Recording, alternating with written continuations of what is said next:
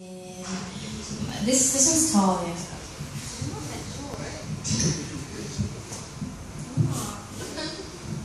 Hello. Hello. Thanks, Jamal. Hi, everybody. My name is Melizarani. So this one was my first duet piece. This is my second duet piece, and I just finished this like 5 minutes ago.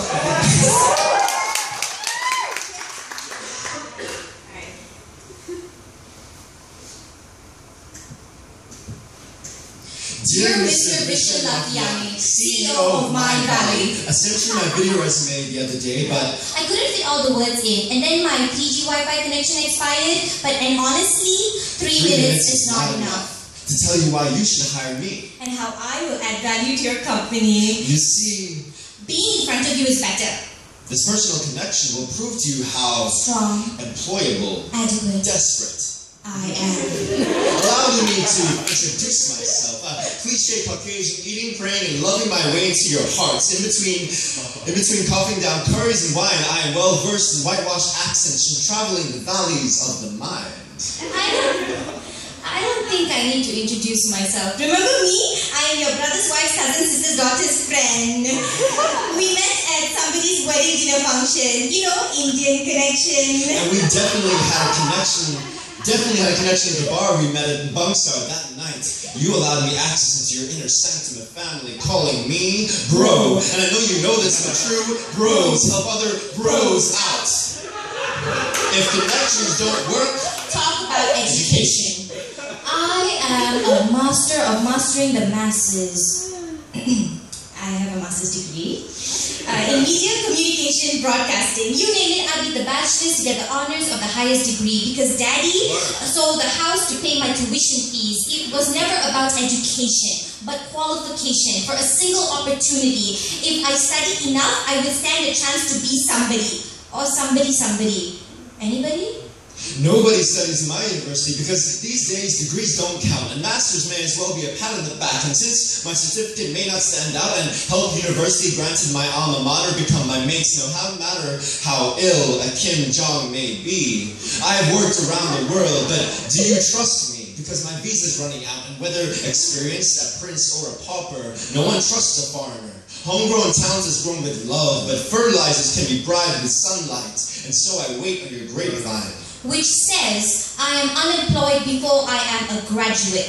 They say it's a learning experience, but I need experience to learn experience. First, you will be my first.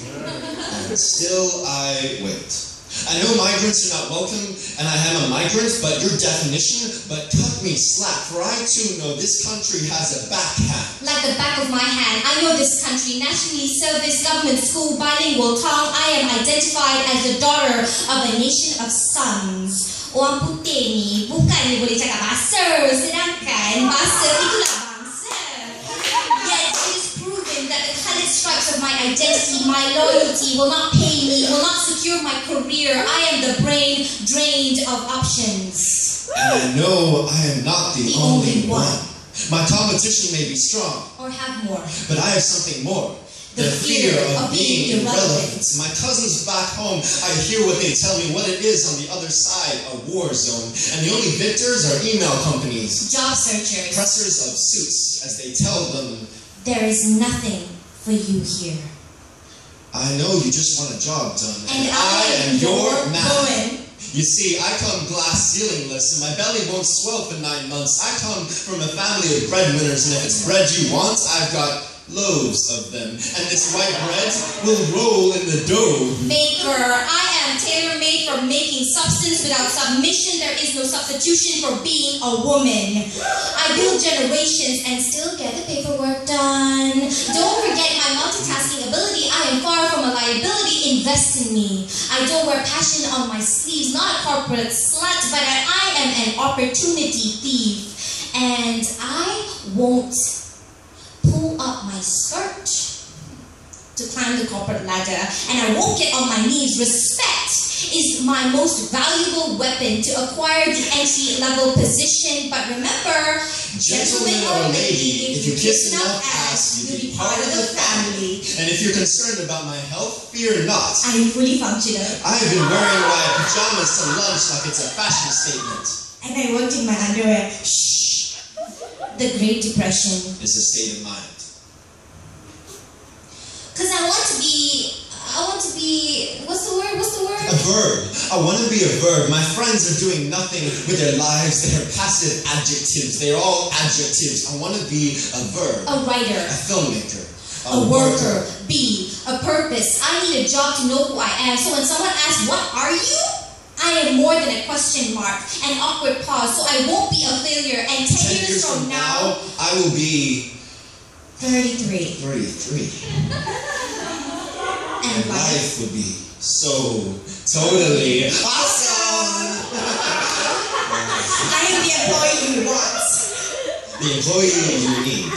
And this is my cover letter, covering my inadequacies with a blank sheet of accomplishments, hiding my flaws of existence and writing my future into words, into a page, into a letter that you will read and then define me. Just so I can find me, define me. You who found me, give me meaning, like you mean it. You, the seeker of talent, giver of monetary satisfaction, you who grants checks like the goddess of golden corn. Give me the holy dotted line. Showcase me for your empire. I will build an altar to your mind. Valley pushing humanity forward. Woo! If you will notice my pleas, if it means a chance of not being irrelevant, this job, you have the power to grant someone meaning. No pressure. I mean, it's not like I'm desperate. Just call me. You know, when you can. Yours sincerely. Yours sincerely. The Indian girl at the wedding. The white guy you met at the bar. The master student. The traveling student. The woman for the job. The ultimate breadwinner. And yeast of all.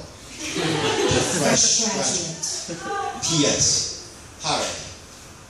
Please. Please.